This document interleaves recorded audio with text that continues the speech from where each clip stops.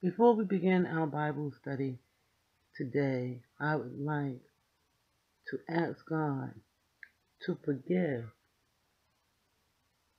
or ask God to help the families of the two officers forgive the young man, Brent Lee, for killing two innocent officers while they were on their job.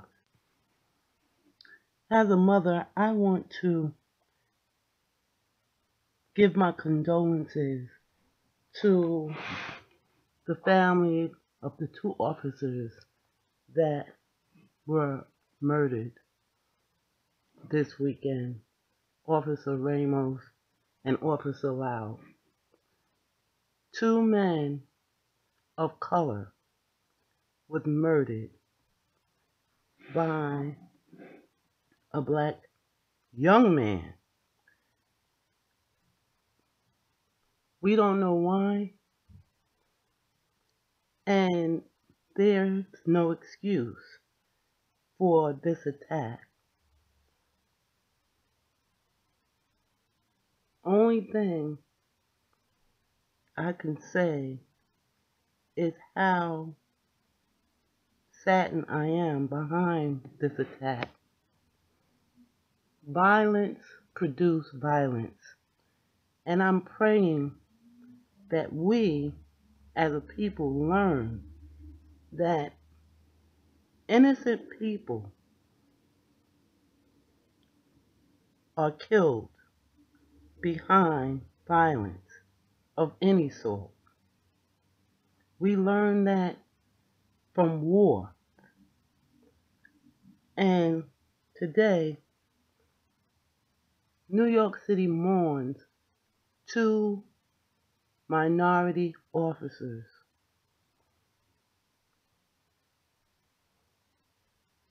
for no apparent reason. The city mourns in silence. 3 family lives have been affected behind this violence. Lord, forgive, protect, and bless the families that are surviving the death of their loved ones. In Jesus' name, amen, amen, and amen. Women in ministry. No one looks at Eve as the mother of ministry. We don't see her as a minister ministering to her husband and her children. And yet, God revealed through the Holy Spirit that Eve truly was the first female minister.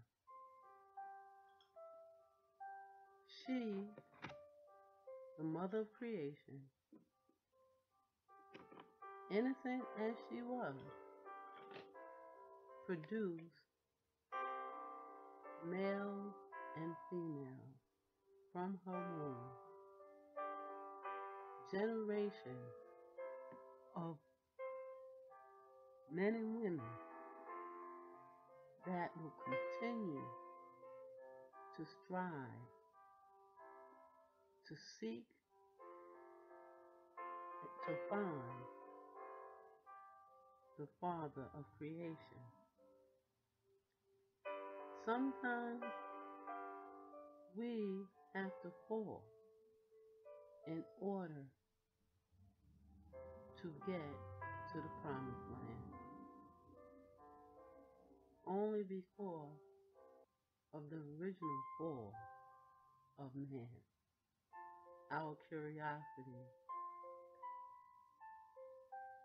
that innocent nature that makes us want to know what's going on in the world and how do we fit on earth. Today, we're having our lesson, Women Bible Study, and our focus is on women. Praise God. Women of the New Testament. The New Testament is about Jesus. His character shows very clearly in relation to the people around him. When dealing with hypocrisy, he was strong.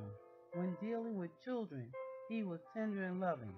Following are portraits of the women with whom Jesus related during his earthly ministry, as well as women in the early church who worshiped the ascended Jesus. These women showed great faith in human flaws. They were forgiving women, friends, and disciples, and leaders in the church. Their short stories give us examples for our own relationship with the risen Lord. Amen. Basically, we're going to take each story about our women of the New Testament from the Gospel of Luke. So prior to getting into the story, I would like us to have a history about Luke. Amen. On the Gospel according to Luke. Luke, a physician, writes with the compassion and warmth of a family doctor as he carefully documents the perfect humanity of the Son of Man, Jesus Christ. Like emphasis, Jesus' ancestry, birth, and early life before moving carefully and chronologically through his earthly ministry, growing belief and growing opposition develop side by side. Those who believe are challenged to count the cost of discipleship. Those who oppose will not be satisfied until the Son of Man hangs lifeless on a cross. But the resurrection ensures that his purpose will be fulfilled, to seek and to save that which was. Our theme on today would be Elizabeth. Elizabeth's virtue, her gift is patience. And we're coming from Luke chapter 1 and 5. That's Luke chapter 1 and 5, which reads, There was in the day of Herod, the king of Judea, a certain priest named Zacharias, of the course of Abia, and his wife was of the daughter of Aaron, and her name was Elizabeth. So we know that Elizabeth came from the tribe of Aaron, the priest. Amen. And they were both righteous before God, walking in all the commandments and ordinance of the Lord blameless. So they both followed the statutes and judgments, the law of God, the book of the Torah. And they had no child, because that Elizabeth was barren, and they both were now well stricken in age. Well, we understand that when we get a certain age, menopausal age, women can no longer have children. So what does this tell us? It tells us that Elizabeth had ceased having her menstruation, so she could no longer have babies. But we all know that men can have children for as long as they live. They could be 100 years old and still produce babies. Now, we're not saying that, they're going to be as vibrant as they were at 18, but they still have some strength in that sperm. Amen? 8. And it came to pass that while he executed the priest's office before God in the order of his course, according to the custom of the priest's office, his lot was to burn incense when he went into the temple of the Lord. So he had a job. His job description was that he had to burn the incense or keep the incense burning in the temple. Amen? 10. And the whole multitude of the people were praying without at the time of incense. 11. And there appeared unto him an angel of the Lord standing on the right side of the altar of incense. 12. And when Zacharias saw him, he was troubled, and fear fell upon him. Now you notice, when Zacharias saw the angel, he knew it was the angel, and immediately fear came upon him. Right away, fear came because he felt he did something wrong. Amen. But the angel said unto him, Fear not, Zacharias, for thy prayer is heard, and thy wife Elizabeth shall bear thee a son, and thou shalt call his name John. 14.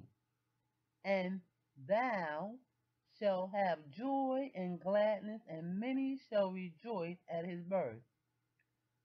For he shall be great in the sight of the Lord, and shall drink neither wine nor strong drink, and he shall be filled with the Holy Ghost, even from his mother's womb. Now the angel is telling Zacharias that something new is going to happen with this child that his wife Elizabeth is going to have. He is not going to be able to drink any alcohol beverages, not even wine, and that he's going to be filled with the Holy Spirit even from his mother's womb. Prior to John coming on the scene, his conception, no one can actually say the Holy Spirit was felt by, quote unquote, humans. Amen. So here, God let the angel know to let Zechariah know God is doing something new in Zion. And many of the children of Israel shall he turn to the Lord their God. Because again, what happened? Men and women turn people away from God. Let me say it again. Men and women, evil men and women, turn people that are searching for God, turn them away from God with a whole bunch of crap. Like Jesus not being born on December 25th, and yet bright men of the cloth comes up with an idea to draw men and women into the church by saying he was born on December 25th, not understanding the repercussions of the lie. Because what happens when a child finds out his parents lied? He no longer believes in his parents. And so when people grow up and find out that the church lied about something as small as December 25th, yeah, it sounds like a small thing, but a lot of people leave the church and say that everything the church tells you is a bunch of lies. And this is what has been happening for years and years and years. Amen? So, this is what we are trying to avoid on today. 16. And many of the children of Israel shall he return to the Lord their God. 17. And he shall go before him in the spirit and power of Elijah, to turn the heart of the father to the children, and the disobedient to the wisdom of the just, to make ready a people prepared for the Lord. So God explained it to Zechariah what his son's job is to do, is to be, to draw people closer to God, give them some enlightenment, preparing them for the Lord. Okay? And Zechariah said unto the angel, whereby shall I know this? For I am an old man, and my wife well stricken in years. And the angel answering said unto him, I am Gabriel, that stands in the presence of God, and am sent to speak unto thee, and lo, show thee these glad tidings. And behold, thou shalt be dumb and not able to speak until the day that these things shall be performed, because thou believest not my word, which shall be fulfilled in their season. So, because of doubt, disbelief, Zechariah's speech was taken from him. And so, could this happen to any one of us today? Sure, it can. But basically, another thing happens when we doubt God. What happens, whatever it is we're supposed to be believing on, does not get fulfilled. Here it is, you're waiting for a breakthrough. You want a family member to be saved. You want a parent to be healed. You want a child. Because of your disbelief, the miracle cannot happen. Amen. So I hope I'm making it clear the importance of not doubting. So the Gospel of Luke begins not with the story of Jesus, but with an unusual couple, Zechariah, a priest in the temple in Jerusalem, and his wife Elizabeth. Their story starts like the story of Abraham and Sarah. Who said God doesn't do a thing a second time around? The first parallel Luke notes is a painful reality. Elizabeth, like Sarah, was barren and elderly. God uses the lives of these women to show that He is the God of life and miracles. Amen. Are you expecting your miracle on today? I pray you are. In Jesus' name, amen. After 400 years of silence from God, since the closing of the Old Testament, an angel from God surprised Zechariah during his service in the temple. The angel promised a child to the old couple. Like Abraham and Sarah, Zechariah found it difficult to believe the words of the angel. Even though Zechariah was a priest in the temple, he could not believe that God was again speaking to his people. But his unbelief does not stop God. Elizabeth became pregnant. God demonstrates that there is nothing impossible for him. He transforms childlessness into fertility. He brings life where there is none. In Elizabeth's view, God restored her and gave her a new beginning. However, God's plans go beyond hers. He was about to restore humanity through the birth of Jesus Christ. Just as God changed Elizabeth's sadness into joy, God was about to produce an unexpected reversal for humanity. Elizabeth's son, John, who became John the Baptist, prepared the way for a change. God shows that he is faithful to his promises, as he had promised to the patriarchs and through the prophets. God now begins the process of restoring his people and the whole world. And yet,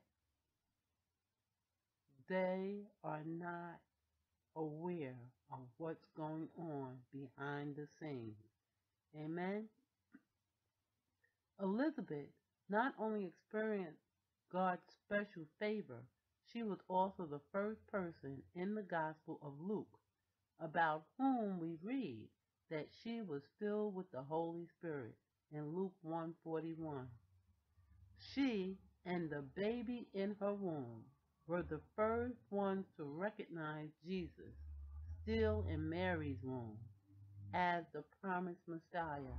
As she prophesied to Mary, the baby leaped in her womb.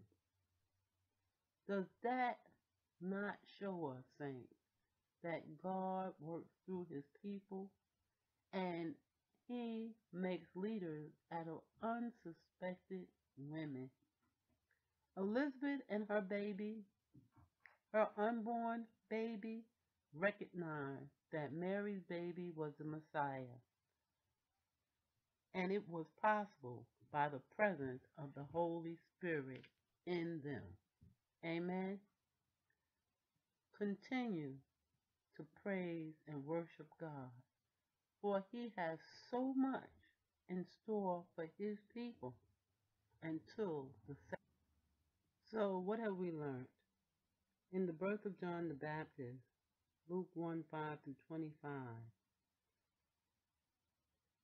we learned the appearance of an angel to announce the birth of John, the Messiah forerunner, was the fulfillment of prophecy made by the prophet Malachi in 4:5. Luke shows the continuity of God's activity from the Old Testament into the New. We learned that God keeps his word. God keeps his word in relationship to Abraham, Isaac, and Jacob, and this was repeated many times during the history of Israel. Father, we thank you and we praise you for your faithfulness. And from the point where Jesus' birth is announced, we learn that God will use ordinary people to fulfill his promise in 1:26-38, even though we did not cover that. Jesus' birth is foretold. Mary responds to the angel's announcement, was greeted with a resounding, "I am available to you, Lord." That's what Mary said. And yet we find her seeking Elizabeth because the angel told Mary that Elizabeth was pregnant. So we also learn an important lesson from Mary's visit to Elizabeth and Mary's song in Luke 1:39-55. Certainly, the angel's announcement to Mary that she would give birth to Jesus was significant to assure her of the significance of her child's birth. But now, Elizabeth gave her further confirmation. This elderly relative called Mary's child her Lord in Luke 1:43. Furthermore, Elizabeth seemed aware that Mary had a heavenly visitor appear even before Mary had told her. Sometimes God gives us more than one confirmation of his will, because again, Elizabeth prophesied to her cousin Mary. Amen. So I'm thanking God for those times when he gives me added confirmation that I am doing his will. What about you? Amen.